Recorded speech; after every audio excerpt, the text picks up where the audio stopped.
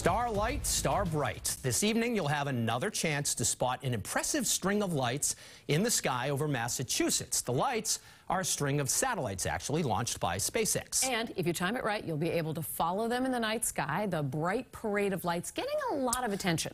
Here's WBZ meteorologist Jacob Wycoff with more on how and when to see them.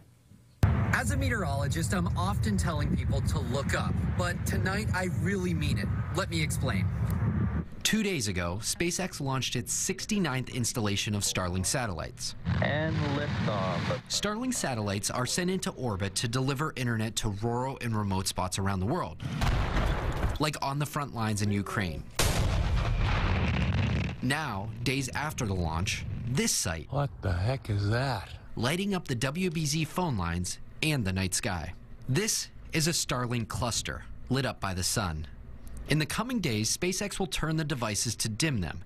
But if you do want to check them out, we have some good viewing opportunities over the next few days.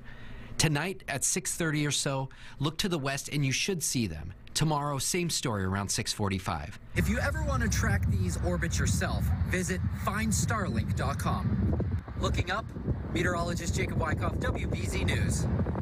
And you saw them last night. We get so many phone calls about this. The funny story is, and bring Eric in on this as well, several months ago, late at night, I happened to be outside and I saw them. I ran to get my phone because I didn't know what it was.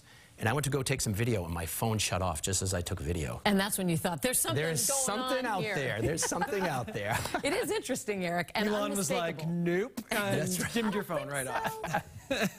Yeah, it's an interesting sight. I mean, it's really, if you don't know what it is, you're like, oh my goodness, what is happening here? And, you know, some people are really into it because it's providing a service. Others who are maybe astrophotographers who are trying to take pictures. There's a lot more up there in space these days than there used to be. And so pros and cons. But tonight, 6:30, that's where you have a good chance of checking out some of those satellites in the air.